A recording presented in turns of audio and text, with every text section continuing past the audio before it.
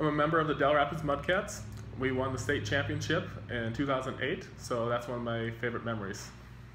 When we won the championship in 2008, we actually went 33-2.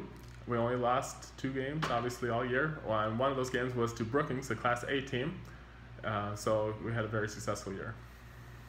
One of the big events in Del Rapids is the annual Corey Days. And during those days, we have Take Me Out to the Ball Game.